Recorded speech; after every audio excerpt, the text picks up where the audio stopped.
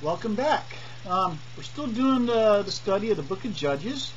Today we're beginning with chapter 3. If you missed anything, feel free to go back through and pick up any of the videos that we made before, or just study the book yourself. It's an interesting book. Well, without any further ado, no lead-ups, no intros, no nothing. Let's just jump right into it. Judges chapter 3. And I'm reading from the New King James Version. It says, Judges chapter 3, verse 1. Now, these are the nations which the Lord left, that he might test Israel by them, that is, all who had not known any of the wars of Canaan. Now, you'll notice verse 2 is in parentheses in your New King James. King James, it's not parenthesized. We'll get back to that later. Verse 2 says, this was only so that the generations of the children of Israel might be taught to know war, at least those who had not formerly known it. Okay, now, end parentheses, begin verse 3. Namely, the 5 lords of the Philistines, all the Canaanites, the Sidonians, and the Hivites who dwelt in Mount Lebanon, from Mount Baal-Hermon to the entrance of Hamath. And they were left that he might test Israel by them, to know whether they would obey the commandments of the Lord, which he had commanded their fathers by the hand of Moses. Thus the children of Israel dwelt among the Canaanites, the Hivites, the Hittites, the Amorites, and the Perizzites, and the Jebusites. And they took their daughters to be their wives, and gave their daughters to their sons, and they served their gods. Tragic. Again, this is chapter 3. The first 2 chapters, I made a very big deal about the correlation or the similarities, if you will, between Old Testament Israel and New Testament America, if you will, or more specifically the church. I'm going to switch gears here a little bit. I'm not going to do that. However, that premise, that theory, that thread follows all through the book of Judges. So just keep that in your mind as we read. Judges chapter 3, verses 1 and 2, to me, and these are all just my observations, and if anything sounds weird, then judge me. Don't judge the Bible. This is just, I'm expounding, if you will. A lot of people do. This is my take. I think a little weird, but like I said, to me, Judges chapter 3, verses 1 and 2, it's an extension of chapter 2, verses 20 through 23. And if you're with us the last time, in that section, in that little part, we looked at 2 things between Judges chapter 2, verses 20 through 23. We looked at 2 things specifically, God's righteous yet variable judgments. If you're with us for that study, I hope that still is in your head. We also looked at why do bad things happen to good people. It's a very interesting concept. It's an interesting thought. And if you were with us, I hope that sticks with you. If not, it might serve you well to go back and look at that, because it plays all throughout the book. However, like I said, chapter 3, verses 1 and 2, it's an extension of that. I look at it like this. God is our Heavenly Father. We already discussed the difference between Israel and the church, and I'm not going to harp on that, but either way you look at it, God is our Heavenly Father. And as a father, he's raising up his children, if you will. And the best way to do that is to teach them, to study, to make them think for themselves, and to use common sense, to use their surroundings. Facts and figures play prominently in study and growing and learning. And God's using these nations in much the same way. It's also in a way to, as a father raising a son, you want to teach him to stand up to bullies. There's many different ways to do that. And as we're going through the book of Judges, I'm sure that will all play out. But also you have to, you look at it like tests and trials. God left these nations there for a reason. If you remember from our studies, you know why this happened. Israel pretty much brought it upon themselves. Kind of like a father, with a toddler in the kitchen. Let's just say that, for instance, don't touch the stove, it's hot. Every time he goes by the stove and it's on, you say, don't touch, hot, hot, hot. And the kid, doesn't really understand what hot is until he touches it himself. Don't play with fire or you're going to get burned, if you will. But sometimes experience is the best teacher. I could tell you don't touch a stove, it's hot, until I'm blue in the face, but until you understand what hot really does, and basically that's what we see here. The Lord's leading these nations for many variable reasons, and one's just, in a way, don't touch, hot, okay, you're going to keep, here, burn yourself, and then you'll find out. Yeah. Of course, this is just my thoughts. This is my take on it. It's just something to think about, really. And you know me, I'm a little weird. When I'm looking at verse 2, it's in parentheses. And to me, it's interesting. Like, it's a secret knowledge, if you will. It's imparted wisdom. Well, I'm telling you why, and now I'm telling you what. And then basically verse 2 is here's why I'm telling you what. This is the why for the what. To me, it's like a revealing, like a revelation or an insight. Can I say it's a gift of wisdom? Look at those parentheses as like a gift of God saying, here, this is what that means. Because a lot of times people, when they just read over the Bible too quickly, they just, they don't understand. They lose out on a lot of things. And God takes the time, by way of these parentheses, is to make us, well, here. Am I weird? Yes, I am. Judges 2 verses, 3. Whoa, where am I? Judges 3 verse 3. And this is after the parentheses. This is the why for the what. And it says, namely, he left the 5 lords of the Philistines, all the Canaanites, the Sidonians, the Hivites. I have a list of 23 nations that in biblical history, not so much in modern history, but in biblical history, here's a list of 23 nations that fought against Israel. You got your Philistines, the Canaanites, the Sidonians, the Hivites, the Hittites, Amorites, Perizzites, the Babylonians, the Syrians, the Assyrians, the Medo-Persians, the Grecians, the Jebusites, Moabites, Ammonites, Amalekites, the Midianites, the Ishmaelites, the Maonites, Edomites, Arabians, Egyptians. Did I say Grecians already? How about the Romans? In biblical history, this is just 23 of the nations that we see that come up against Israel. And that's not to mention modern history. Watch the news today. How many people groups, how many nations, how many tribesmen are coming against Israel? Interesting. Well, as I say interesting, it was interesting to me that the Lord specifically named 5 nations, people groups. Remembering first that they were to be conquered. All these 23 nations and more in biblical terminology, in history, we see that coming into the promised land, God said, in Genesis, Deuteronomy, Exodus, saying, I want you to take care of these people. You're not supposed to be with them. Drive them out or utterly destroy them. Either way, he did not want them to commingle, to cohabitate.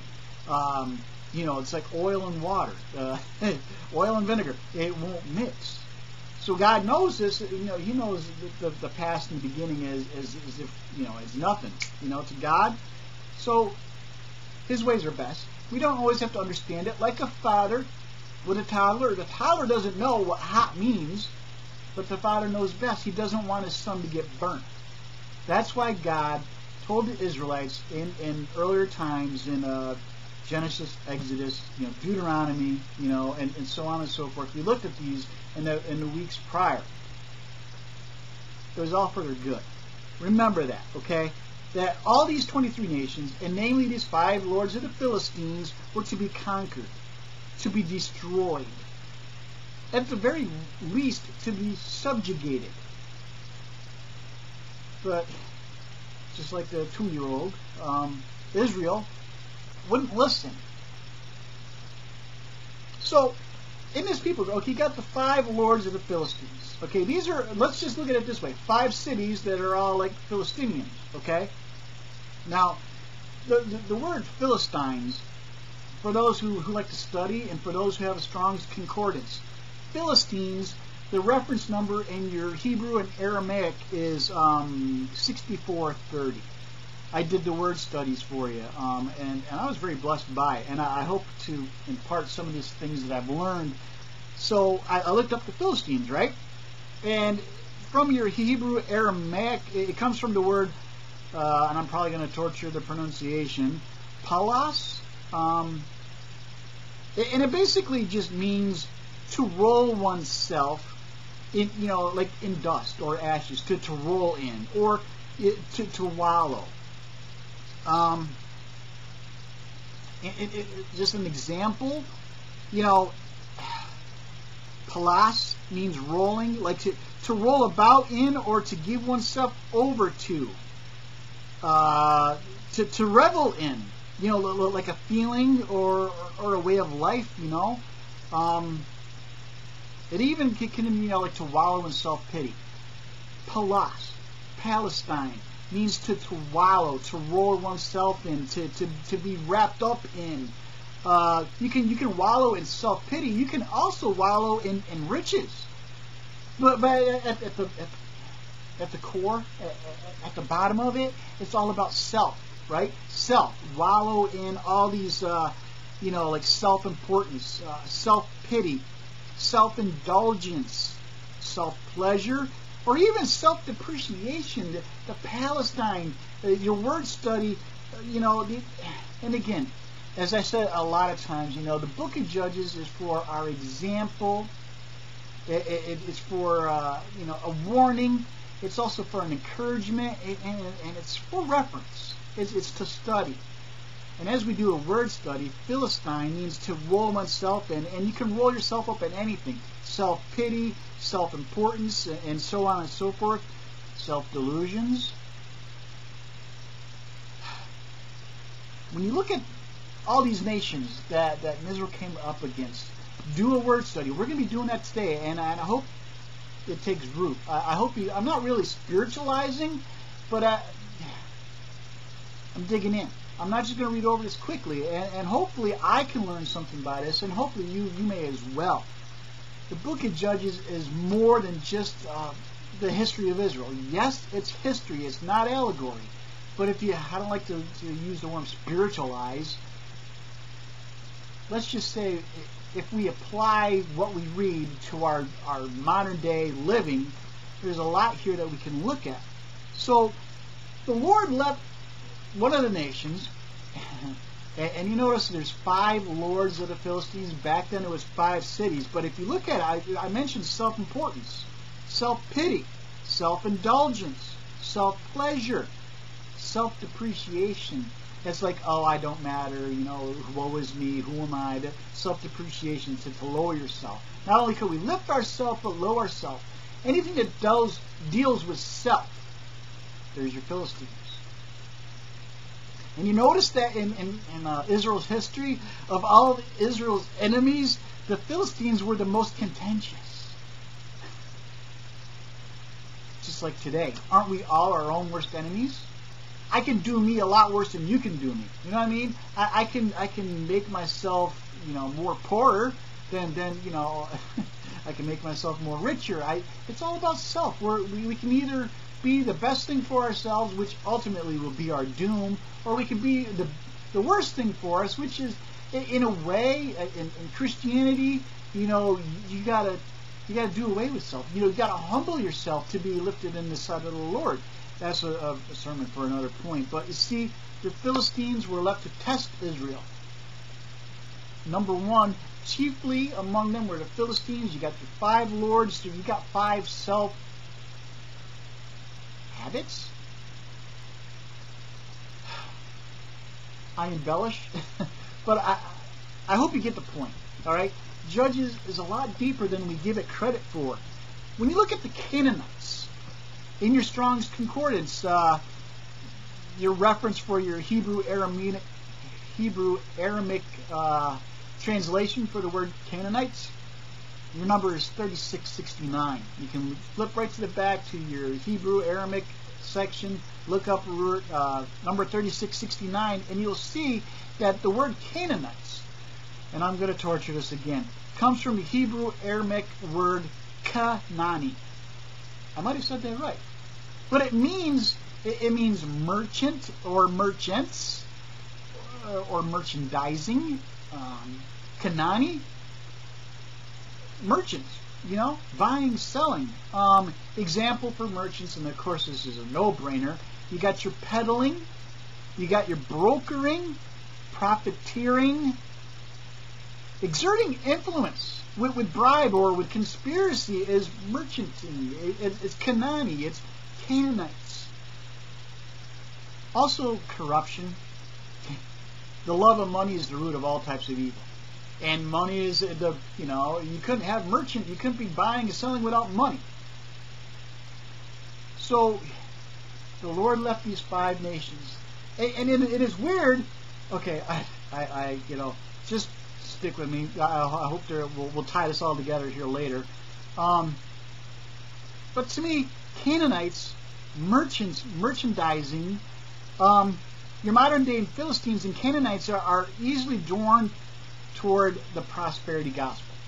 Look at your church today, Canaanites everywhere. You can't swing a cat without hitting someone who's buying or selling something in the name of religion. I say this 1,000 times. Christianity is not a religion. It's a relationship with a true and living God. All these pagan deities, these were all self-made. Again, going back to point number 1, which were the Philistines, self. I don't like what God's telling me, so I'm going to make my own God. I'm going to make my own way. I'm going to make my own religions. Philistines, they're everywhere, even in the guise of Christianity. Books like The Prayer of Jabez, Canaanites. Or, You Can Have Your Best Life Now, Canaanites. I'm passionate, but I don't mean to judge. I'm just discerning. I like to think that if I'm going to make a fool out of myself, I could do that by my own. I don't need your help. I don't need you have your best life now. I don't need your prayer of Jabez. I don't need this prosperity stuff, because the love of money is the root of all types of evil. And, even the road to hell is paved with good intentions.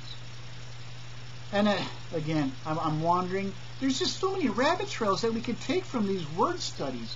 Philistines, Canaanites. You got your self-important people in all walks of life, in all avenues of daily living. Selfishness is rampant in American culture. So why would it be any different that it's in American churches? Canaanites, buying and selling. Automatically, and it's not even in my notes, but I'm thinking of when Jesus came in, he came to the temple, and what did he see? Merchants.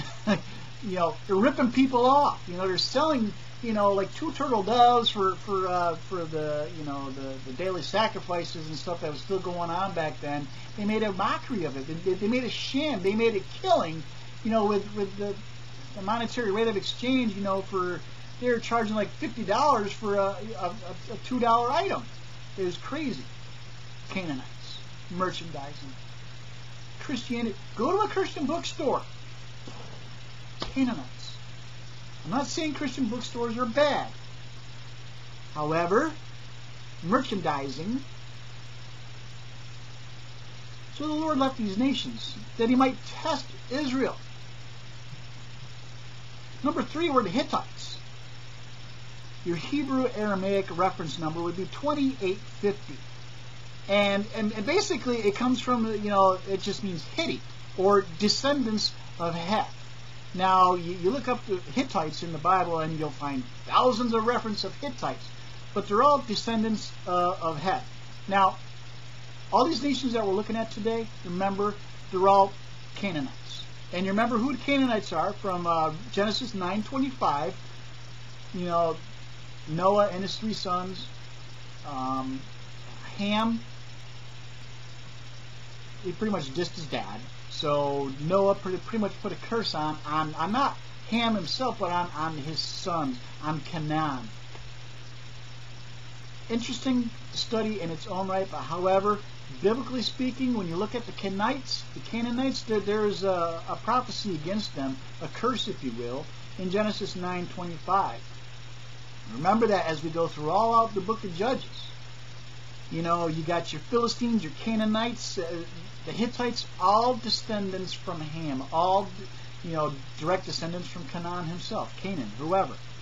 But, okay, so Hitti was, it was actually, I think this was Canaan's firstborn, if I'm not mistaken. It's not in my notes, but if I remember from my studies, I'm pretty sure Heth was Canaan's firstborn. When you look up Canaanites in Scripture, there's thousands of references to Hittites, but only 19 to Heth, and I read them all. And, well, no, not 19, excuse me, there was 14 mentions in Scripture of Heth. And most of them, they were all innocuous except for one point, but 13 of the 14 references was dealing with death. If you look at the death of Sarah in Israel's history, if you look at the death of Jacob, that's when Heth became prominent. That's when he was mentioned. That's what he had his hands in. That's what he was part and privy to. You read those, you look up Heth in the Bible and do a word study on that. It's interesting. But for me, just the way I look at it, and I hope it makes sense to you, perhaps, even from the most humblest beginnings of the sons of Heth, the sons of Heth would live up to their name. And Heth means sons of terror. Hittites means sons of Heth. And the word Heth, and I don't know why I didn't write down the reference number. Oh, yes, I did. Didn't I? 2850, sons of Heth. Heth means sons of terror. You don't really see that when you look at these 14 references of Scripture until you come upon Genesis 27. And I'm going to read that quickly to you. I should read the whole thing in content and context because, boys and girls, it's very important. Always keep things in content and context. If I were to do so, I would read verses 38 through 46, but I'm already running out of time. So I'm just going to read Genesis 27, verse 46, if I can find that quickly. And again, please read verses 38 through 46. Verse 46 itself says, "And Rebekah said to Isaac, I am weary of my life because of the daughters of Heth. If Jacob takes a wife of the daughters of Heth, like these who are the daughters of the land, what good will my life be to me?" I feel a sermon coming on. Read this for yourself. And you can see, I'm going to try just to touch on this quickly. If I had the time, believe me, we could spend all day here. You look at Jacob and Esau. Esau was like the wild man. Jacob was like the homeboy. You know, he was like a mama's boy, and Jacob was a mighty hunter. Blah blah blah. Esau lived off the land, and he married into. He hung out with. He associated. He mingled with. He was a party to, and part of the sons of Heth, the descendants in the land, sons of terror. And it's a very interesting, long, drawn-out study. It's just very interesting to me. We see a lot of that in the church today. And I'll try not to preach. But I hope you can see it. There is a sermon into its own self here. But looking at the Hittites, the sons of Heth, the Hittites are your modern-day Turkey. Back in biblical times, they were the largest ancient empire. They were a strong and violent people, and they still are to this day. Back then, as of now, you'll see, it's not, what is it? It used to be Alexandria. Now it's Istanbul. There are some people that's Don't get me going. There's another rabbit trail. But the Hittites, they were violent, they were ruthless, and they ruled by fear and intimidation. That's important here for our purposes today. Fear and intimidation. To subjugate by any means possible. Dare I say, a lot of Christians today are subjugated by fear and intimidation.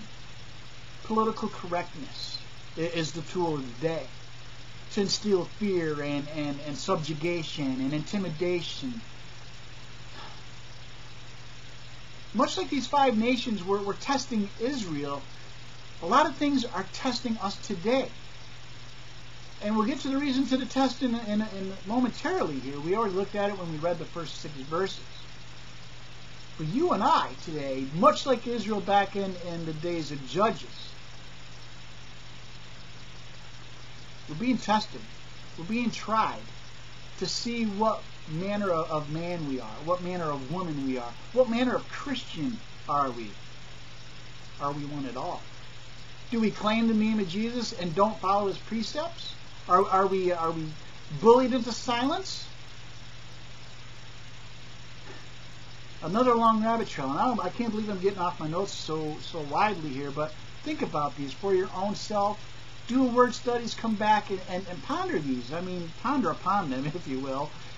Because a lot of people just read their Bible quickly and don't get nothing out of it.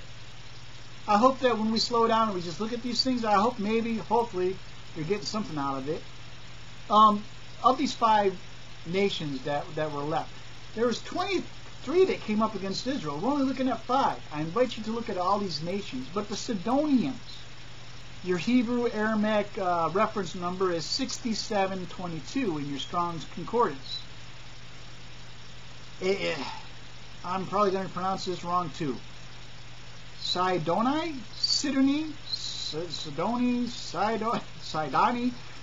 I'm torturing it. I apologize. There's a bunch of symbols and stuff over your I and your O and your other I. So I don't really know how to. I don't get into the phonics of how to pronounce it. If I took the time, I probably could do that and pronounce it right for you. But in translations, nothing is lost. It simply means Sidonians is Hebrew Aramaic for Sodini, or just basically means Sidonian people. And you look up the word Sidon, and it means fishery. Or another translation is with it, instead of an S, say Z, Zidon, or Zidon, or whatever. And that word, however you pronounce it, means fortified. Fishery and fortification. Oh, wait, okay. So this guy was your firstborn of Canaan, son of Ham. Okay, so I wrote that down in my notes. After all, I was just the wrong person. Sidon was Canaan's firstborn. And remember, Noah's curse fell upon Canaan. And isn't it fun? The curse was, to loose paraphrase, servant of servants you shall be. In modern vernacular, you're going to be a slave. You're going to serve your other. You're going to be the lesser of. You're always going to serve the one stronger than you. And you look at modern day Sidon or Sidonians. It's a very interesting study. I took it like a day to do this. I'm just giving you bits and pieces. But if you want to, you can go to BibleHistory.com and you type in Sidonians, and here's what you get. Sidonians is also known as the Phoenicians in biblical history in ancient times. The Sidonians were also known as the Phoenicians. In times past, they had 2 different capitals at different periods of time, of course. And those capitals were both Tyre and Sidon, which are both still cities to this day. I looked it up. A very beautiful city, very ancient, very stoic. It's beautiful. It's rustic. Sidon is a coastal city off of the Mediterranean, 25 miles north of Tyre. Back in ancient times, it was the first city to send ships upon the open seas. To me, just the way I think, I automatically remembered who? Jonah. Where did he, when he was running away from God, where did he go? Tarshish, right? He was supposed to go to Tarshish. He ended up trying to run away. No, he was. But anyways, the long story of it, I remember Jonah. He went to this area and took the first boat out of town. So there's a lot of history. Sidon, in and of itself, was a wealthy commercial city, famous for their gold, silver, embroideries, their dyes, metals, but especially glass. Why that is? Interesting. An ancient proverb of the day, just so you can get a pulse on a finger on the pulse of the people of Sidon. There was an ancient proverb that said, and I'm going to quote, says, "Dwell carelessly after the manner of the Sidonians." They had it made. Their city was beautiful. They lived off the sea. They had an easy life, a very prosperous life. But, you know, that's their history. And also, interesting part of their history was Jezebel. Jezebel, if anybody is a student of their Bible, knows that Jezebel was the wife of King Ahab, and she was the daughter of the king of Sidon. And it was Jezebel who had introduced certain new cults into Israel. Life of luxury,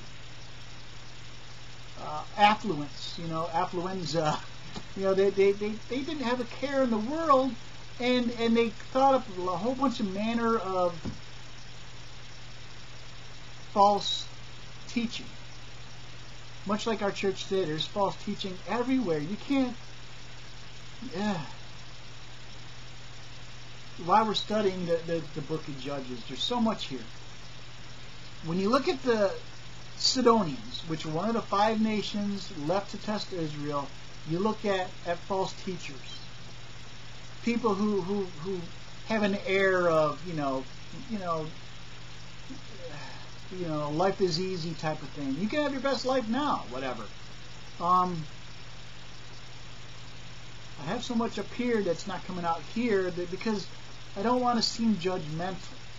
But when you do the study yourself, you can see there's a dire warning here in the study of Judges, just by looking at only 5 of these named nations that were left to test Israel. And you either get funny thing about tests, there's only 2 outcomes. You're either going to pass or you're going to fail.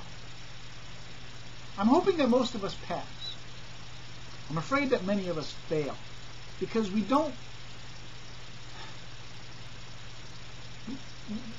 try to take the easy way out of everything. We lose a lot in translation. We don't even study at all. Not in my notes, but someone once said that Christianity is like an overcooked noodle. People are just limp and they lack, I don't know, whatever. Anything, basically, the bottom line here, from your test of the Sidonians, anything new in Christianity, anything that smells fishy, you get that? You can bet it's of Sidonian nature, if you will. It's fishy. It's false teachers. Sidonian false teachers. The Hivites, mentioned in these 5 nations that were left to test Israel. Your Hebrew Aramaic reference number would be 2340. Hivites in the Hebrew tongue or the Aramaic tongue is Hiwi, Hiwwi, Hiwi, whatever, and it means a villager. The descendants of Ham, a Canaanite. The Hivites were, again, they're all Canaanites. They're all descendants of Ham. They all have the same curse or connotation or prophecy, whatever you want to look at it. They all bear the same thing here. And as a Hivites, or a Hiwi, your first mention can be found in Genesis 10, verses 15 through 20. I'm going to run out of time, but I should just run back there quickly and look at that with you, because it's your first mention. There's a law of first reference. There's a law of double reference. I love Bible study. I don't want to get into the particulars, but Genesis 10, verses 15 through 20. Oh, look at this. It says Canaan. It's talking about Canaan, the son of Ham, the guy who had a curse on him. Here's his kids, okay?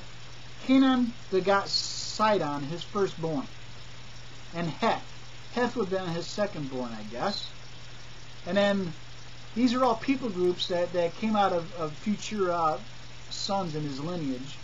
And their people groups or nations known as the Jebusites, the Amorites, the Girgashite, the Hivite, the Arkite, and the Sinite. The Arvadite, the Zemarite, and the Hamathite. Afterward, the family of the Canaanites were dispersed, and the border of the Canaanites was from Sidon, as you go towards Sodom and Gomorrah, Adam and Zebulun, as far as Lasha. These were the sons of Ham, according to their families, according to their languages, in their lands, and in their nations. Again, that's Genesis 10, verses 15 through 20. People just read their Bible too quickly. They don't think. There's a lot of history here. There's a lot of importance about, topography, geography, their geology. What's it called when the study of your ancestry, whatever the word is, you know what I'm trying to say. The Hivites it's Hebrew, Aramaic, Hiwi, and basically the name means villager. And a lot of things about, names that people had back in those days, it kind of depicted what type of person they were. Just like Native Americans, they didn't name their children until they saw one of their first actions, like, running bear, whatever. After the kid was born, they looked out and they saw a running bear. So therefore, back ancient times, Hebrew times, words and names had meanings. And it played out in their lives. It's fascinating. What's your name? Look up your name and what it means, and then just test that to see if it still rings true today. My name is Michael. It's interesting, and I hope I live up to it. I haven't yet. He who is like the Lord. That's what Michael means. Anyways, off my notes again. Anyways, okay. So when you look at your Hivites or your Hiwiites, whatever. They're almost always, when you look at them in Scripture, they are almost always included with the mention of the Perizzites and the Jebusites. They're all brothers. They're all, nieces and nephews, and they're all part of the same family. But interesting that you can never find them mentioned apart. So I did word studies on the other names. And the Jebusites, your reference number for your Hebrew Aramaic text is 2983 in your Strong's Concordance. And I'm going to torture your name. Jebusites come from your Hebrew Yebusi, Yebusi, or Jebus. Your Jebusites are sons of Jebus, or Yebusi, Yebusai, whatever. And it means simply, I'm torturing the name, it means to trample or to tread down. Your Jebusites are people that keep you under their thumb, walk all over you, take advantage of you. How many Jebusites have you seen in church today? And I don't say that, as a compliment. Perizzites. Perizzites. I'm pronouncing it wrong. But your reference number for your Strong's Concordance is 6522. And it comes from the Hebrew word Perizzi. That's pretty close. And basically that name, Perizzi, means rustic or belonging to a village. Let's just say one of the crowd.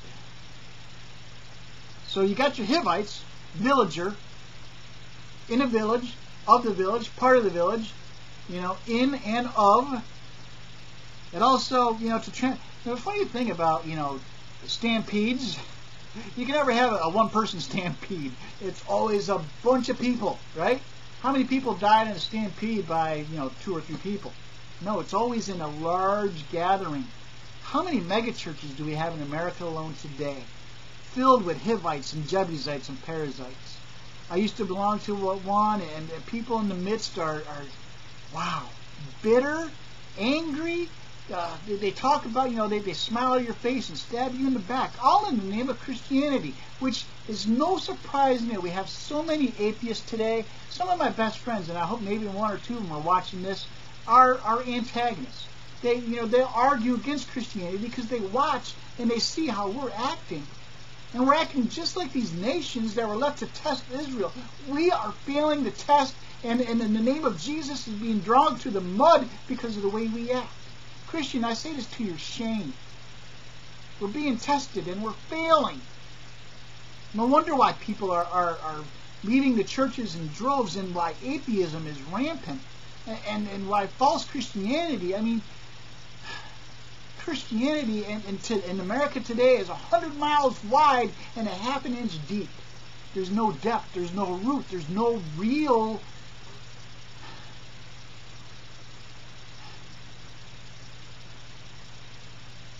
So, getting back to my notes, I wrote in the margin here, it says, all have their own interesting, if not disturbing, history, separate and apart of one another. And they do. I did the study. I did the research. The Hivites, the Jebusites, even worse. The Perizzites, they weren't so great either, but they weren't so bad by comparison. But, the lesser of 2 evils is still evil. A lot of... I don't want to seem like I'm coming down on the church. I'm not anti-Christian. I'm not anti-religion. I'm pro-God. I'm pro-Jesus. And God and Jesus are not allowed in the churches today. Why? Why? Because of the Canaanites, the Philistines, the Hittites, the Sidonians, the Hivites, the Jebusites, the Perizzites.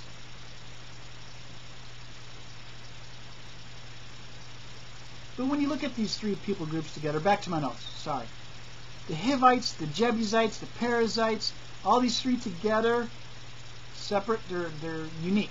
Together, perhaps we may infer, looking at all these in and of themselves and together collectively, I see a false humility.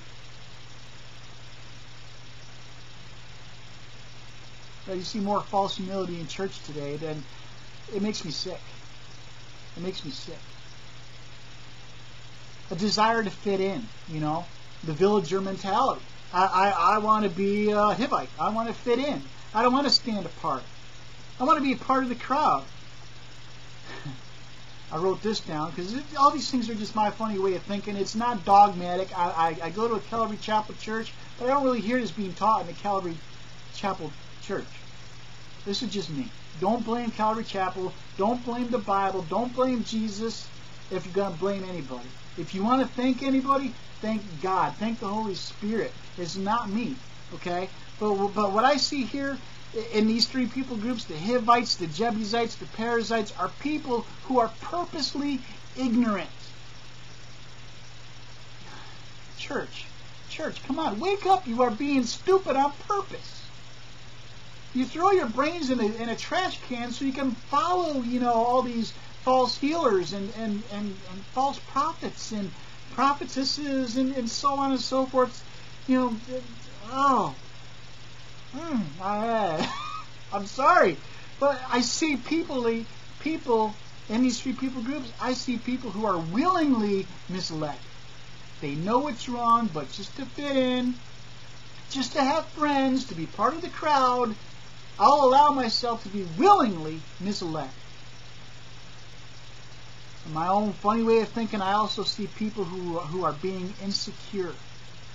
Your modern day Hivites, your modern day Perizzites, or not so much the Jebusites, but maybe so, are people who are insecure, submissive, complacent, apathetic. People who are never willing to stake a claim or to make a stand. People who bow to be, who try to be, who aspire to be politically correct, because that's the thing of the day. Or the same coin, but the flip side of the same coin is you have the people who self-depreciate themselves. Oh, God can never use a person like me. I can't make a difference. Well, God can't use me. All these nations were left to test Israel. All these things that we're talking about are our personalities, our mindsets, our worldviews that are steeped in Christianity today. And without, you look at the Bible, there's no room for it. None whatsoever. When I look at all these nations that were left to test Israel, my mind immediately flashed to 2 Corinthians chapter 10. And I hope this sounds familiar to at least one or two of you. And I'm going to read it from the New King James Version again. It says, 2 Corinthians chapter 10, verses 3 through 5. For though we walk in the flesh, for although we live in the world, we do not war according to the flesh. We don't fight like the world. For the weapons of our warfare are not carnal, but mighty in God. Listen, for the pulling down of strongholds, for the pulling down of worldviews or opinions, to cast down arguments and every high thing that exalts itself against the knowledge of God, bringing every thought into captivity to the obedience of Christ. You don't see that very much in the church today. Believe me, I can preach on this for 15 years. 2 Corinthians chapter 10, verses 3 through 5. It's lost on a large body of the church today. But what I hope we can learn from our study in the book of Judges is to spiritually apply the physical lessons that Old Testament Israel represents. The Hivites, villager, to be part of the crowd, to fit in, to be politically correct. Your Jebusites, to trample or to tread down, to be a bully, to suppress the truth and unrighteousness, the Bible also says. I can go on. I could be here all day, and I'm already out of time. Okay, well, I'm already out of time. I got a couple minutes. Let's get back and finish, Judges chapter 3. Let's read verses 4 through 6. Again, these 5 nations were left to test Israel, and we named them all. Now, verse 4. And they were left that he might test Israel by them, to know whether they would obey the commandments of the Lord, which he had commanded to their fathers by the hand of Moses. Thus the children of the Lord thus the children of Israel dwelt among the Canaanites, the Hivites, the Amorites, the Perizzites, the Hivites, and the Jebusites. Notice that the children of the Israel dwelt among them, not vice versa.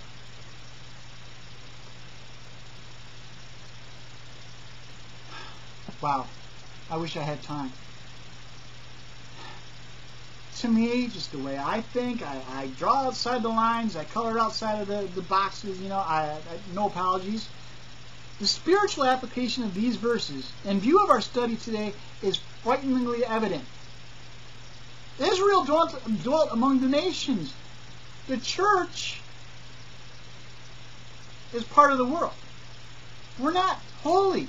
The Bible says to be ye holy as I am holy. And you can't tell the difference between a Christian and a non-Christian. Israel had a point and a purpose for their existence in Old Testament times. Just like in New Testament times, the church has a point and a purpose. We're supposed to be holy. We're supposed to be set apart. We're supposed to be an example, a light in the darkness, if you will. Just like Israel, the church, you Christian, me Christian, dropped the ball.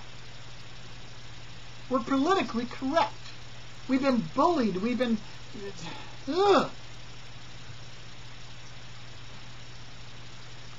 I just want to look at this and then we'll close. I'm already out of time. I can't believe how time gets away from us. When I look at all this, I automatically... Here's your homework. I want you to really read, not just read over it quickly, but to go through it verse by verse and contemplate. 1 Samuel chapter 15. It has a lot to do with what we're talking about today. But I only got so much time. I just want to look at 1 Samuel 15, verses 22 through the first part of verse 23. Again, everything in content and context. That's why I want you to read the chapter for yourself and think about what we just talked about today as you read that. Study it, okay? 1 Samuel 15:22 says, So Samuel said, Has the Lord as great delight in burnt offerings and sacrifices as in obeying the voice of the Lord? That's a rhetorical question. Behold, to obey is better than sacrifice, and to heed than the fat of rams. For rebellion is as the sin of witchcraft, and stubbornness is as iniquity and adultery. Because you have rejected the word of the Lord. And it goes on. Today, Christianity rejects the word of the Lord. Today, the church is so stiff-hearted and rebellious, and we think we can approach God in our religion. But the Bible says to obey is better than sacrifice. To have a relationship is better than having a religion. That's lost. Is it any wonder why we have so many people who are flocking to, you know how many churches of Satan are springing up in America? How many Islamic mosques are springing up in America? And how many people are running to gods of their own making? You know, sex, drugs, rock and roll, whatever. You know, there's so many things out there that we replace the word with. We replace a relationship with God, and we just make a I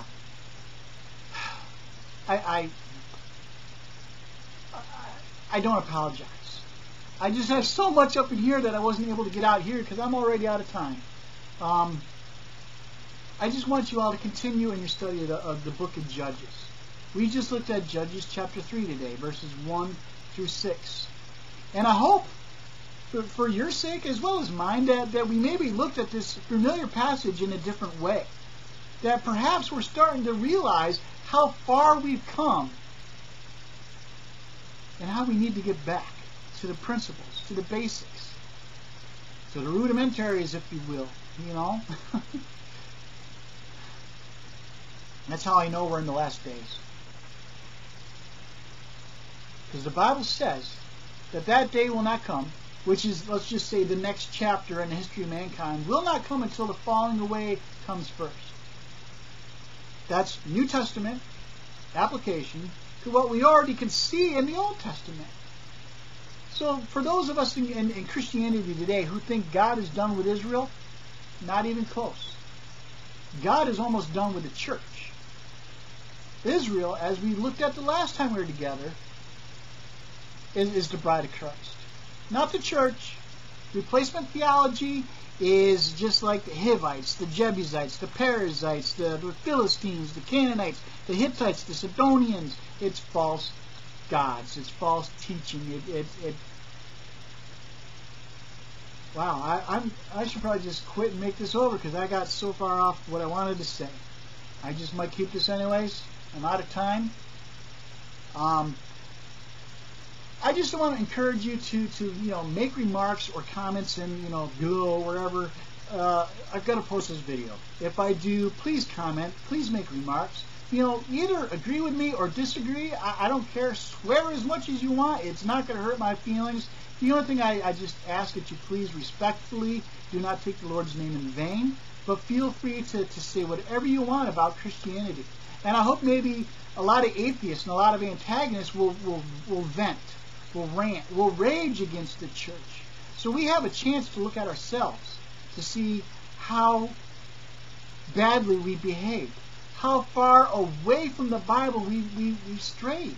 And I hope that for those who aren't Christians, you won't judge God by the merits of His people, that you would start to look at the Bible in a new way and find a good Bible-believing, God-honoring, Spirit-led church. And by Spirit-led, I don't mean like speaking in tongues, falling out in the aisle, and throwing water at you and breathing on you so everybody falls down. That's not Christianity. That's not Christianity. That's showmanship. That's all it is. It's Hollywood. It's false teaching. I don't know. So, Judges chapter 3, verses 1 through 6. I hope I didn't scare you away, and I hope you continue to follow along in the study. There's so much here in the book of Judges that it'll just blow your mind if you just slow down. Slow down. If you only get through 2 or 3 verses a day, then thank God. Because there's a lot of stuff here that you'll miss if you just look at it like it's old and it has no it's Israel's history. It's not allegory. But there's a lot here. And I'm not one to spiritualize anything. I don't want to, make I don't want to make water, wine out of water. That's not my job. I'm weird. I look at things differently, and I hope I'm getting you to, at least if not for the first time, to think for yourself, to be bold enough, to be brave enough, to be numbered apart from false teaching, to get out of that false church, that false system of religion. God doesn't want a religion. To obey is better than sacrifice. He doesn't want sacrifices. He doesn't want burnt, offerings. He wants your heart. He wants your heart. And I could talk about the Bible all day. The Bible says to offer up ourselves as a willing and holy sacrifice. Already have time. Gotta go. Study Judges. Hope you get something out of it.